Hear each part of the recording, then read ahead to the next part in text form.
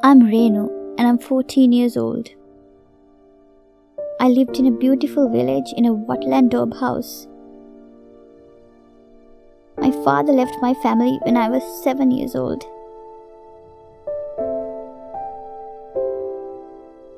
And my mother used to work in the nearby factory to look after my younger brother and me.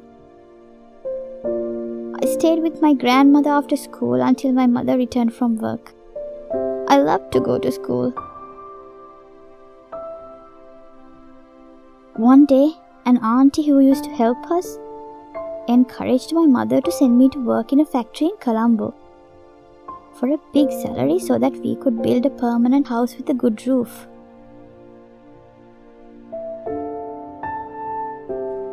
I left my home for the first time with the auntie to work in Colombo.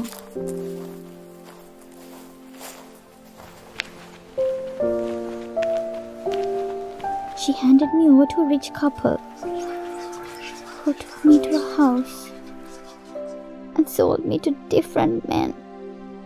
I tried to run away, but I couldn't, and I was helpless. And I did not know where to get help.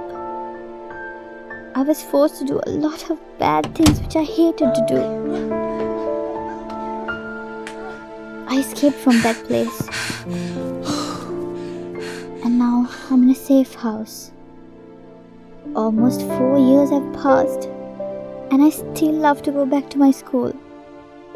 But nobody will take me back to school because of what happened to me. I miss my father, I miss my school, I miss my friends, and I miss my childhood.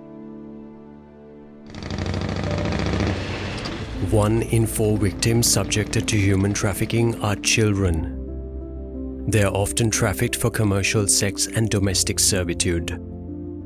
Globally, 99% of victims in the commercial sex industry are women and girls. More often, traffickers approach families in economically vulnerable conditions, offering false promises of work and a better life. Sri Lanka is not an exception to child trafficking. Let us join hands to end child trafficking in Sri Lanka.